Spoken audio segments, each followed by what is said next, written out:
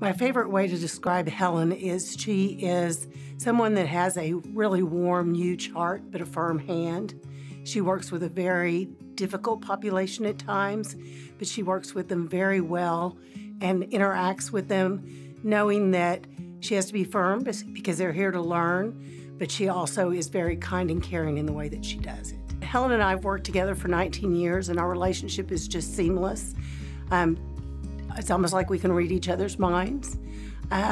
We both are passionate about what we do, and so it makes working with each other very, very easy. We have a great team. We communicate well.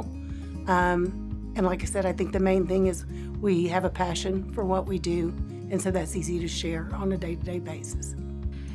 I started out at the Federal Center, and I was cleaning, and then I moved from cleaning to a supervisor, and then supervisor to manager. And then in 1995, I transferred over to facility-based contracts. And from there, I was the production tech, and then I went from production tech to manager, and that's what I'm doing now, just in the STARS program instead of facility-based. STARS teaches socialization skills, daily living skills to gain independence. My favorite part about coming to work every day is to see the accomplishments and the growth of all the STARS participants. Her and I work together. I know her a long time. I'm thankful that that I've been able to witness and meet so many different people and work with so many different people. I just love the STARS participants that I work with, and it's just amazing to come in and see their faces every day. I met Helen back in 2009.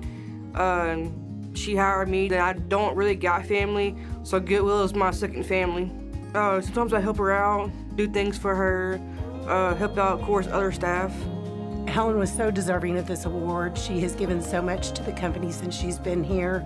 She's moved up through the ranks. She's done that because she's dependable, obviously, and reliable, but she follows through on anything she's asked to do, whether it's from myself or another department, without any hesitation. It couldn't have come at a better time. We had a lot of lost a team member this year, and that was depressing and upsetting, but it came at a good time because it brought me out of the depression I was feeling at the time. So it was amazing, awesome. I wouldn't want to work anywhere else. This is my family, my home, so I love it here.